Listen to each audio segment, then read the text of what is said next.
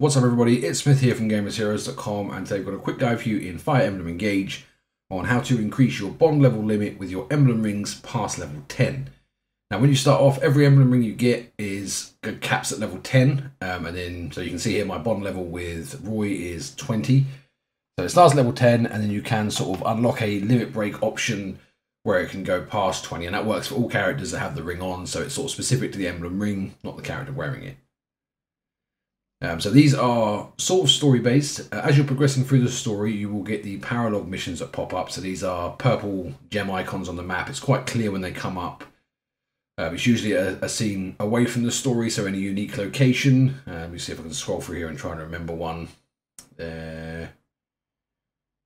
Oh yes, the place on the left-hand side, the battleground, the Arena of the Gods. There you go. So this is one of the first ones you will get. And it will give you a little description of it, and it will say the name of one of the emblem rings. And that's basically what you do. You go in, you complete the mission, and then you get that emblem ring's bond level limit up to level 20. So we've got a guide on the website. I've put the information up here on the screen, so you can just refer back to it if you need to.